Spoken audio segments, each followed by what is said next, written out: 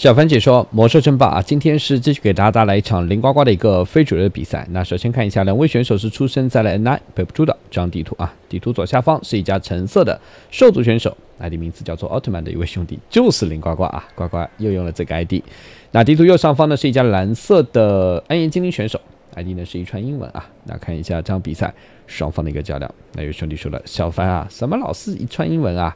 那在你的解说里面，我发现了啊。 实力最强的其实是零呱呱，那接下去是一串英文，那再接下去才是 Happy 啊。那 Happy 在你手里一直输，然后呢，零呱呱一直是赢的，是不是这个道理？也并不是啊。小凡只是说挑了一些零呱精彩的比赛在做，然后呱呱打的精彩的那肯定都是赢的啊。来看一下这场比赛，双方首发英雄零呱选择了剑圣，对手的话是选择了欧姆雷手。开局呢，比亚也是已经在练右侧的544野怪了，而呱呱这边呢拉了个苦工出去侦查了。 这个侦查很重要，因为可能就决定着零呱呱接下来的整个战术啊。看一看对手情况，然后呢自己的剑圣要不要过去？哎呦，这个剑圣名字叫尤舒拉啊，好像不怎么好听，但对零呱来说无所谓，只要是剑圣啊都可以。那呱呱的剑圣，不管是在 FFA 里面，还是在普通的比赛里面啊，包括在跟职业选手的比赛里面，其实打的都是非常的好看的。那这边看一下零呱呢是抓过去了，但第一个点的话来不及了，赶不上。 蓝叶呢又在这里造了个商店，欧姆雷手已经到2级，呱呱呢选择去抢一个愚人点位也可以。既然抢不到对手的怪，那索性就自己练一下。家里的话，零呱应该是一会儿会速科技，这种局的话就是不放兵营先升科技，晚一点再放兵营也有可能。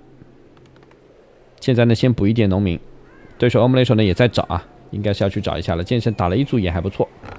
疾风步再到右侧的这个愚人点，哎，好像这欧姆雷手的话也想不到零呱会在自己家门口偷点练级啊，所以呢，欧姆雷手直接出去了，他是想去抓零呱练级的，也往对手的愚人点去，那将各自抢对手的点位。那这边看一下零呱这个点练完打了个智力加3，家里的2本科技呢也在升了，这欧姆雷手直接就来了，这个有点凶了啊，零呱呢直接钻个地洞。 苦工呢想堵个位没堵住，那这样子这个箭塔应该起不来。剑圣呢要回来，要不要去买把粉？没有买的话，这里的 AC 呢感觉打不掉。这时候暗夜这边的2本科技呢也在升了，你升我也升，大家就一起升了。那这里呢剑圣绕一圈，疾风步想过来打一下这边的欧姆雷手，哇，真胆子大啊，这都敢抢啊！那这零呱看着受不了了呀，打欧姆雷手可能会更好。呱呱呢想抢这个点，其实没必要，打欧姆雷手。 打欧姆雷手更好，因为这欧姆雷手的这个血量的话，可能2刀就没了。那算了，剑圣这边呢，还是先把这个蓝胖子抢掉，也是谢谢对手帮忙练了一会儿。那这样子，欧姆雷手也不知道这个情况啊，他只是以为这剑圣怎么没回来。那这里一个大蓝屏，对疾风步的剑圣来说，这装备还是挺有用的。那这样子，暗夜呢这一波先撤回去，家里的话看一下，放下猎手大厅啊，2本呢也在升。 这里的这一颗商店是取消了吗？没有造了啊。那这里呢，欧姆雷手是来到了刚刚零呱练过的这个愚人点，想把这个点呢再练一下。呱的剑圣呢回去再买了一组药膏。这边呢继续打一下小精灵，哎，这小精灵没拉走，那这样子2级剑圣。这时候呢，零呱家里的兵营也是放了，箭塔呢还是要放的啊，箭塔一定要放，因为箭塔就是要防止对手5来 TR。 因为暗夜呢，还有一种打法，就是这种小树林里面丢几个 BP， 等你发现的时候呢，他已经爬过来，来不及了。所以这场比赛零呱的2本科技升的早呢也有好处啊。如果对手来这一招，自己呢马上就可以出投石车。这里呢，零呱先插一个眼，做好视野侦查。而欧姆雷手呢，目前还在练，刚刚又打了个爪子加5，一头环一爪子。 那现在看一下零呱家里呢是放了第2个兵营啊，双兵营战术吗？双兵营剑圣不练级，这一盘感觉零呱可能又要搞事情了。小精灵呢自爆了，对手反应还是挺快的。那这边的欧姆雷手带着 AC 呢，应该是要追一下这个剑圣。对剑圣来说呢，只要不给你练级，不给你开矿，怎么打都行。剑圣绕一圈去商店，要不要买个单船？单船还是要买的啊，因为零呱如果要玩天降投石车的话，单船是必配的。 现在呱呱家里呢3本已经在升了，这边的对手的小精灵呢还要来侦查，那这小精灵应该没了，哎呀自爆了，这波还不错啊，把野怪也爆醒了。那这样零呱直接吃掉大蓝屏，哇，这波好凶啊！看到对手在练了，几分不过去，欧姆雷手粉要撒，但零呱呢已经跟这野怪重叠，哦，有一刀，宝物抢了，这波灵瓜赚了，反手再一个疾风步，再过去还要抢。对手这一波呢粉撒一下，发现剑圣就在旁边，阻止不了这个剑圣啊，只是说赶一下走，但剑圣呢回走，再打欧姆雷手。这一波呢剑圣拿了个血牌啊，欧姆雷手气得牙痒痒了，这时候凭什么啊？你把我血牌就这么抢了啊？这边可以点 AC 的，因为这里有个眼的，对手隐身不了，对手可能还不知道这里有眼。那这样子剑圣一个跳皮，再来一个跳皮，哎呦，连续3刀一个 AC 没了，再继续追。那这样子，现在对暗夜来说呢，只能在家里啊，2本是升完了，放下了2个知识古树。那剑圣这边呢，再追一下这波 AC， 追着打。现在灵瓜家里呢，3本升了一大半了，投石车也在补了，应该是很明确的一个战术。而暗夜这边呢，买出了2番英雄熊猫，这熊猫名字有点好笑啊，叫做菠萝酒桶。熊猫说：“我喝酒的，这名字没问题啊。”那瓜呢？这边看一下，剑圣在涂药膏，这血牌可以卖了，其实换点钱也不需要。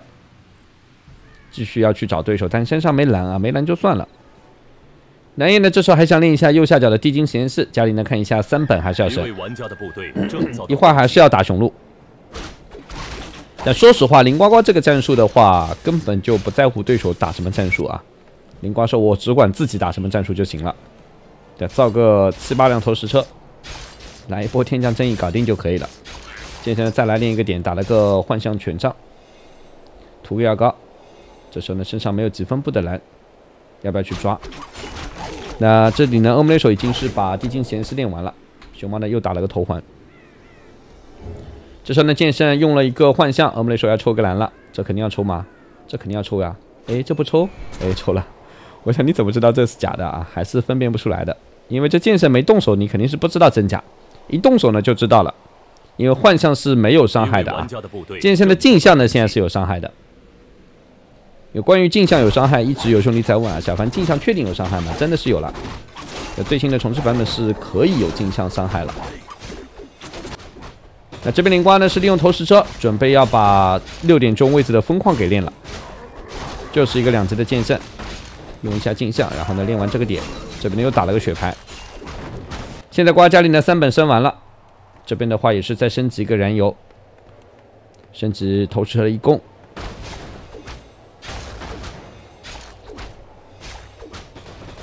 那这边的话看一下，灵瓜是把风矿可以练掉以后呢，也可以开矿。而暗夜呢目前3本呢也在升，家里呢又放下商店，熊呢也在补了。这边欧姆雷手跟熊猫呢也是过来看一下，看看灵瓜的风矿有没有开。但这一盘灵瓜应该是不会先开矿。呱呱的节奏呢，还是要以天降投石车为主，用这个战术来打。哇，这暗夜是要练右下角的这个8级满马人了，他是利用这颗爬过来的比亚来练。然后呢，有熊可以加烦恼黄铜的话，这个点练起来比较简单的啊，不会太难的。哎，欧姆雷手你去打啊！有让熊扛了半天啊，熊懵了呀！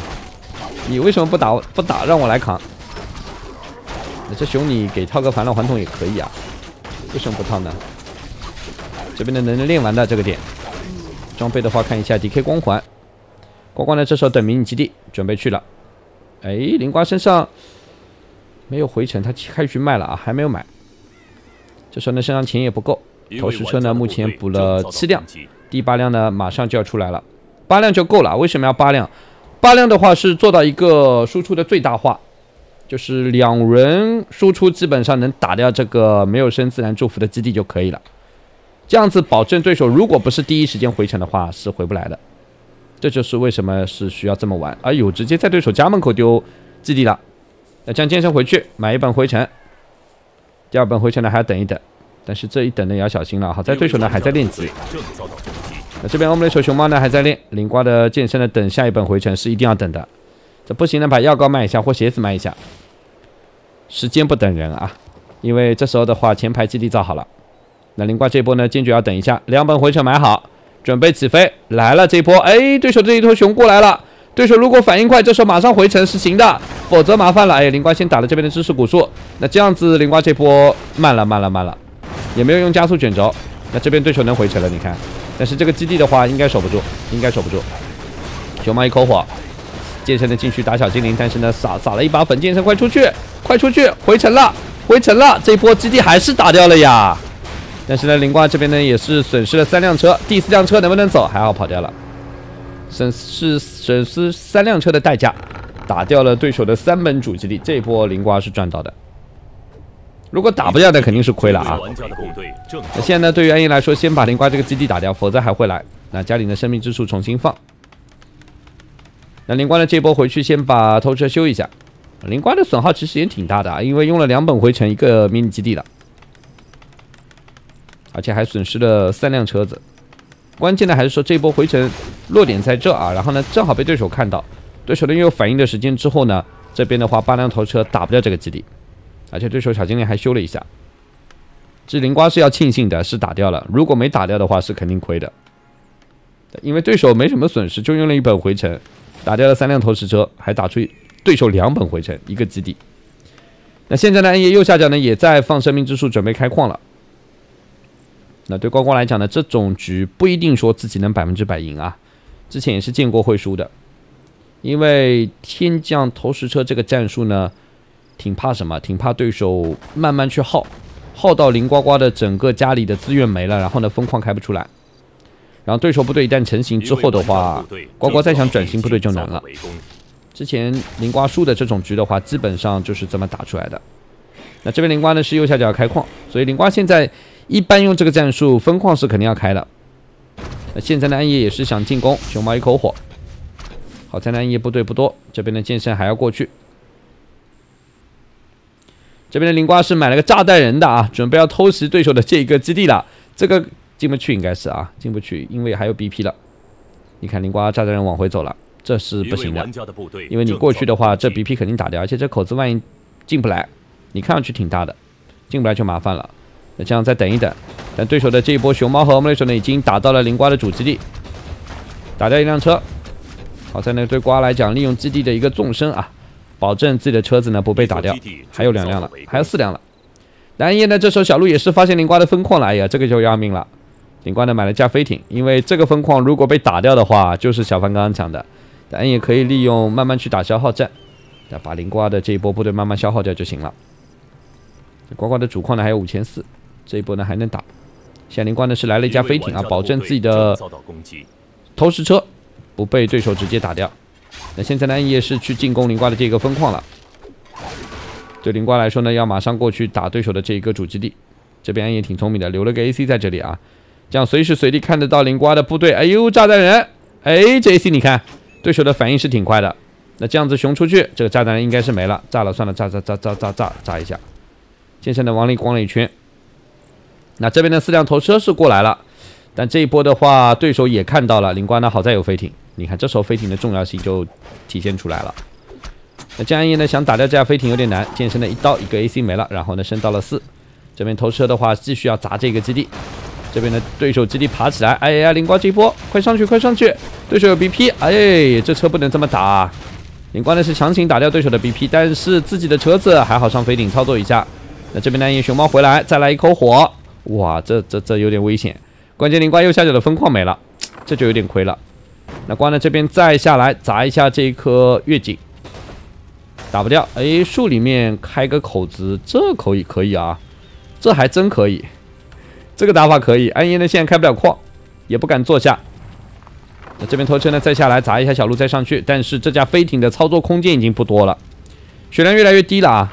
哎，这里下来正好能打得到对手的祭坛，但对手好像要吃树过去才行啊，否则熊猫喷不到吧。这边呢再砸一个口子，灵瓜呢应该是在树林里挖个坑，在小小的树林里面挖呀挖呀挖啊，挖出一个坑，然后让投射下去。这边熊猫这口火呢喷是喷得到，但灵瓜呢也是上了飞艇。这边呢继续砸月景，哎呀，这下也尴尬了呀，他现在的话也造不了分支古树，出不了空中单位，那这样只能眼睁睁看着灵瓜的投石车在这里砸。熊猫呢还想喷火，但是这火够得到吗？感觉有点够不到，往这里走，最好这棵树先爬起来去吃啊，不吃的话肯定不行。但他也担心啊，吃树一吃，灵瓜直接把这树砸掉干嘛？就麻烦了。那这样子暗夜这矿开不起来了，被砸掉了。这头车再下来，那这样子，暗夜呢也买了一架飞艇，他要确定灵瓜的投石车在哪个位置啊？熊猫呢一口火喷的到吗？试试看，哎，试一试啊！灵瓜不要砸这个树，不要砸这个树，这个树如果砸掉就麻烦了。哎，这里，快去单位！对手这里下不来，小心熊猫在这里下来啊！熊猫有吗？熊猫在这里下不来，这里空间不够。那这样子暗夜好尴尬，降落不下来怎么办？这降落不下来就算了呀，你不怕灵瓜出一个自爆蝙蝠啊？熊猫从这里下来，哎，这口子有啊，这里不行，打不到的。从这里下来可以。暗夜说，我也不知道这里什么情况，这个树的话不认真看，谁也不知道这里有空间啊。那这暗夜这一排建筑已经被打完了，哇，暗夜矿起不来。啊，灵瓜的剑圣呢还在中间练级，买个无敌，速度练掉这个点。哇，这灵瓜是真的有想法啊，还能这么玩。暗夜矿开不了，现在呢，哎呀，完了，自爆蝙蝠来了呀！哇，那这对暗夜来说真的要小心了。熊猫这口火喷一下，不行盲喷啊！哎呦来了，这口火一喷，哎完了，灵瓜把这2棵树打掉干啥呀？完了，这熊猫这样子到这个位置的话可以喷了。瓜说我也不下来了。对手呢这飞艇在这也看着，灵瓜呢也知道对手有飞艇，自爆蝙蝠随时过去炸一口。那这样现在暗夜呢也要小心点啊，别在这里被炸了，这里被炸应该能在这里降落的。这灵瓜呢肯定是要炸掉对手飞艇，让对手没有飞艇。哎，这头熊这里要下来，灵瓜上飞艇了，上去，然后呢自爆蝙蝠可以去炸了，灵瓜可能在等啊，他等啥？等熊猫，等熊猫上飞艇，他应该是在等，或者等你所有的部队都上飞艇。那这边的话算了，炸掉吧，对手有视野也不行啊。灵瓜在等，你看他在等，你如果所有的部队都上飞艇过来的话，那我就赚到了呀。但是呢，暗夜这时候也没必要所有的部队都过来啊，他其实只要来一个英雄或者几只小鹿几只熊也够了。那这边的熊猫在喷火，但对瓜来讲呢，现在就是勾引一下对手，自爆蝙蝠留在这。对手的视野我要看一下，对手视野看得到的呀。哎呦，看得到自爆蝙蝠，对手说我傻啊，我怎么会过去呢？让你炸吗？不可能啊！这时候剑圣来了，买着电球。那这边的对手快点把熊猫放下来啊，把熊放下来，灵光呢还是炸掉了。那这里呢，这架飞艇走了啊，哇，这个血量可以走了。剑圣呢继续过来点小精灵，这时候对暗夜来说呢，真的是老遭罪了，太难受了呀！这边灵瓜6点钟位置放了迷基地开矿，然后剑圣呢就在这里被撒了一把粉，继续点小精灵，身上有单船，直接走。这个局现在对暗夜来说，自己的矿还没好，科技又没有升，又没有经济，这要等全部恢复起来要等很久了。有兄弟说了，这树爬起来去吃啊，刚刚吃不了的。刚刚如果你要去吃树灵瓜，可能直接就把车子放下来，把这树砸了。这边剑圣呢还要往前冲，对手呢应该是反应过来灵瓜还在开矿，但这一波对手不能去啊，这一去的话，呱呱这一波可能直接就拆家了。因为刚刚这几辆头车呢可以下来之后修一下，在这要不要下来修一修？这边2只飞龙呢也被发现，灵瓜的剑圣呢继续往对手家里冲，还要去打这一颗 BP。打 BP， 对 BP 打掉，这样子暗夜家里还是没什么防守啊。这剑圣呢也是可以走的，熊猫来了也没用，打不了这剑圣，有加速卷轴，单船呢目前还在 CD。暗夜这边呢也是已经发现灵瓜的分矿，但瓜呢这里放了根箭塔啊，一下子呢也挺难打的。2条飞龙呢也过来了，这边点小鹿的话，这小鹿扛不住，哎，这飞龙在啊，哎呀，这2只小鹿1只没了，剑圣到5级。升个3级跳 P 也行啊，这样子欧姆雷手熊猫这时候过来单挑剑圣，剑圣说来啊，我不怕，1打2都可以。那先看一下灵瓜家里呢3辆头车呢继续修一下啊，自爆蝙蝠继续再补一补，升级一个火油瓶。既然对手还在坚持，灵瓜呢肯定要打一些后手的。那这里的3头熊呢套个繁龙环头，但是灵瓜的剑圣一定要回来，否则这一波塔要没。那只要打个净化，1头熊就没了。3头熊不要打啊，打不过这剑圣的。这边的飞龙也过来了，灵光呢去追一波，打个净化，哎，打不出来。那这时候呢，看一下暗夜的主力部队呢也过来了，想跟灵瓜拼一波正面。这熊刚套个繁龙环动，结果就打个净化啊。剑圣再走位，熊猫一口火，这边呢这头熊又被打了个净化了。那剑圣呢再走个位，再砍死1头熊，顶加速，剑圣回去就行了。那现在对暗夜来说，这熊死的不能太多啊，因为没有科技，暗夜已经攒了1000的经济了。但这1000块钱暗夜现在也不知道怎么花，应该是要考虑先升科技。他呢直接是不电熊，不升科技呢放了分子古树一换，万一再来波，你看头车又来了。再来一波的话，对手就守不住了呀。灵瓜呢，现在又放了迷你基地啊，又买了迷你基地。那这边呢，看一下暗夜呢是把灵瓜6点钟位置分矿墙打掉，但这一波感觉暗夜如果这个基地再被推掉的话，是真的没机会了，打不了了这一局。瓜呢这边是不用填降投石车了啊，直接要在这里开矿，可能是你看放下迷你基地开矿了。然后呢，这边的飞龙自爆蝙蝠加上这一个飞艇上面的3辆投车，直接来一波。暗夜呢还在推灵瓜的分矿，那可能暗夜不知道灵瓜呢又在开矿。关键是这一波一拆的话，暗夜家里没什么可以打了啊。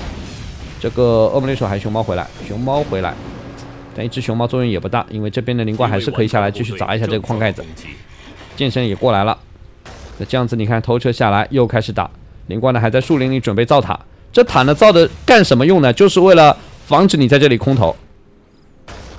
那这边的熊猫一个人扛不住这个剑圣啊，飞龙来了，自爆蝙蝠来了，喷一口火也没用。剑神呢就在这儿，那头车呢继续砸一砸，剑神给视野就行了。